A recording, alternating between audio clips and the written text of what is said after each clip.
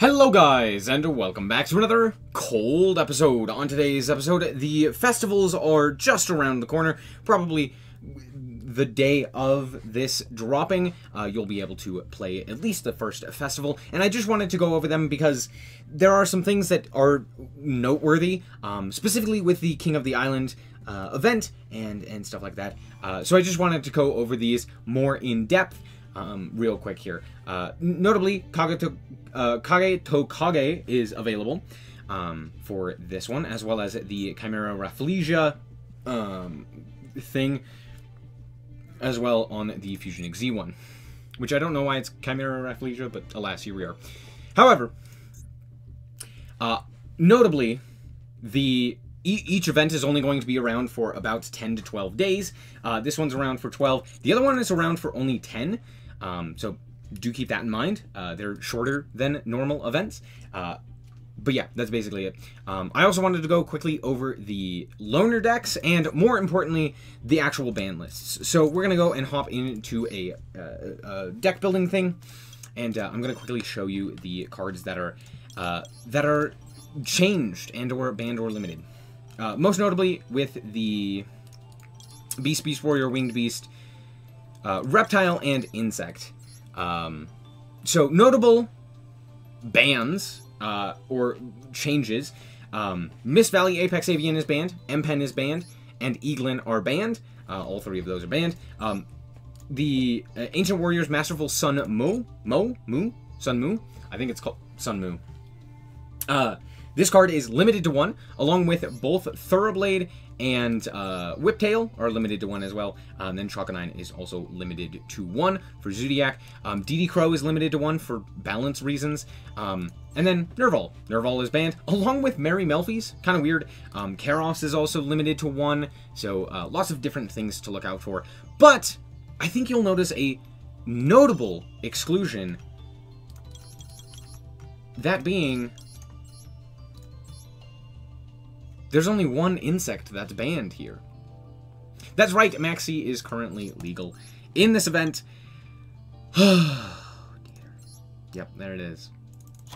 You can put all 3 copies in. So that's a notable exclusion that isn't banned for some reason, or a notable inclusion that's not banned. So there's that. That's kind of a bit odd. In terms of spells and traps, most of them are just things that should normally be banned. Or like changed. So let's quickly go over those. Or not mostly, but like some of them. There's Grass is banned. Rite of Aram Seer is banned.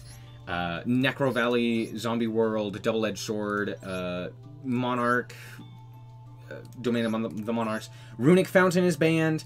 Where is it? Teekboo, lots of floodgates and stuff like that. Super polymerization because Garura, they decided not to ban. You could ban Garura. It doesn't really matter. Super poly should be banned anyway. Like all of the pot cards, every single one of them is banned, which is cool. We like that. But Maxi isn't. I don't know what's going on there. That's fine. Also, Black Feather Whirlwind. On top of that, as well, the other Blackwing card, Black Whirlwind, is also banned. So there's that. And then a whole bunch of like cards that decrease life points are also limited, and a lot of stun stuff. And map, they really said you are not allowed to play Flu, so don't play Flu. You're not allowed. You right there, you who is trying to play Flunder, you're not allowed. So don't know why that's the case, but alas, here we are. A kind of funny ban list. I am not excited for this event. It seems like it's going to be, I don't even know what's going to be playable, and it's probably going to be something super boring, and Maxi, and you can't interact with Maxi. You just have to hope that you draw the called by for it. Otherwise, you don't play the game. So yeah, I don't know. I'm not too excited for this one. However, I do want to quickly go over the loaner decks as well, real quick. We have ourselves the Serpentine one, which is just an abomination. This is so bad. It's not even, like, okay, reptiles are not great. But they do have one card that's really good for them, which is Snake Rain, because it basically gives them just insane advantage. Why is there only one of this card in this deck? Also, a whole bunch of these other cards just don't work in the number, like, this card is very important. You should have more of this card. Lamia is also very important. Why is there only one Hyperio? Why are we playing the Ogdoadyx along with the Reptilians? And also Black Mamba? Like, no one plays this card because it's bad. Why are we playing the one random alien kid? This is a really terrible loner deck. It's probably the worst one. Next up, we have Ballpark Insect stuff. I don't know why this is called the Essence of Ninjutsu Art of Mosquito.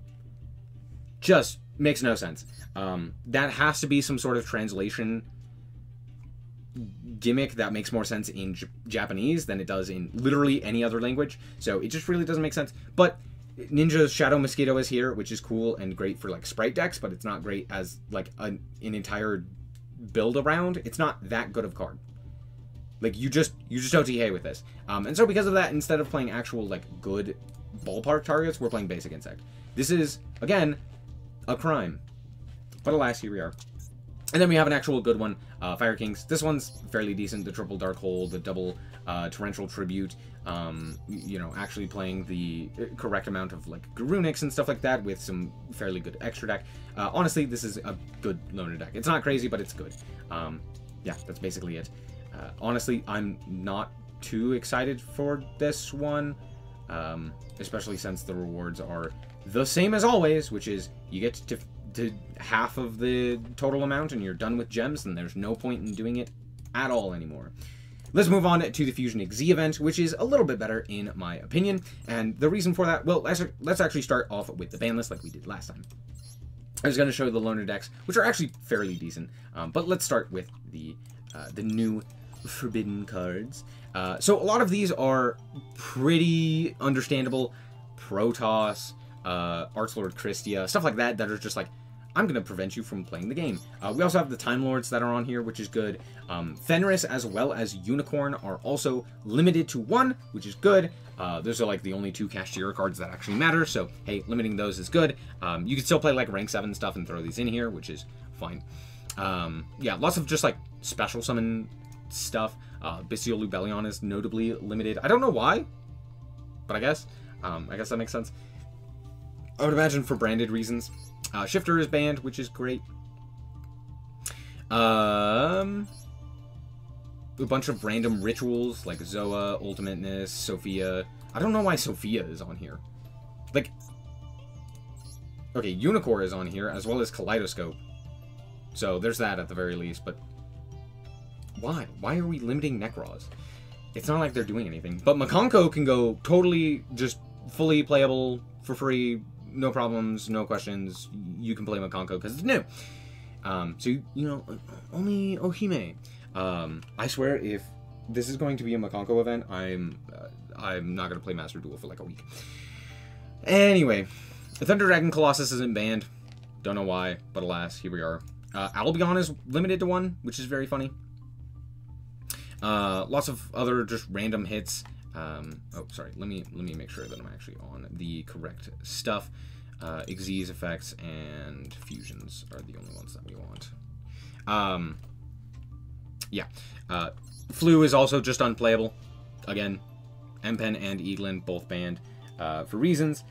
Pachycephalo should be banned just generally, so it's good to see him on here. Diablosis is banned. Kikalos is banned. A lot of, like, burn cards are randomly banned. That's basically it. Oh, and, Benkei. Benkei is banned! No! That actually does really suck. I actually do enjoy just speedrunning events because most of the time, the events are not fun. So, yeah. Having Benkei banned kind of makes me sad. Oh, well. Notable spells and traps that are changed in their limitation.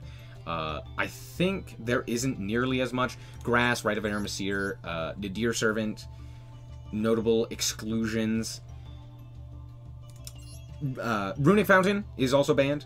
They really just didn't want us to play Runics this time. Labyrinth is all banned. Yeah, all of the monsters are playable. None of the traps are. Both Big Welcome and Welcome are banned, so there's that.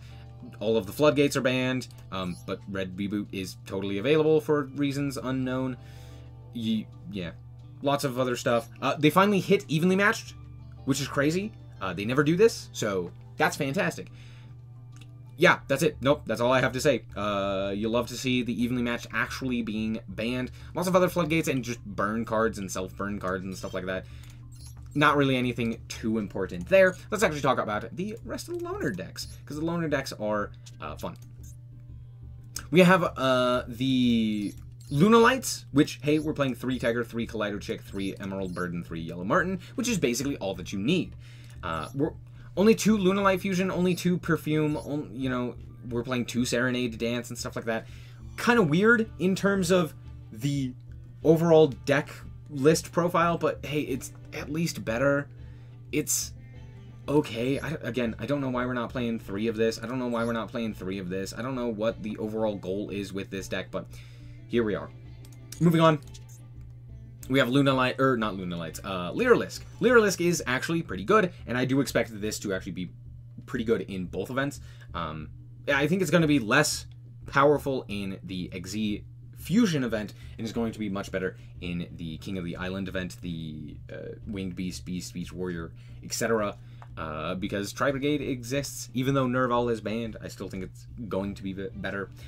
But here, you know, it does stuff. Zeus isn't in this, notably. And also, again, 2 Bird Call. Who is playing only 2 Bird Call? Why would you only play 2? What is the point of this?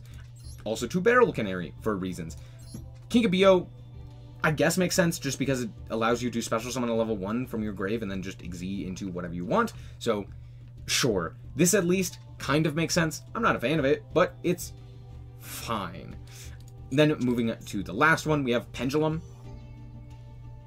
I don't know what's going on here. I really don't. I'm very confused as to why we're playing this one. I guess it's because you can technically make XZs and Fusions in the same deck, and so they wanted to do that, and that's what they did, because, you know, Lunalights, Lyriliscs, and Odd Eyes all technically do that, but I don't know. I still am uncertain as to why we are playing Pendulums, because they hit a whole bunch of the other good, like, Pendulum cards.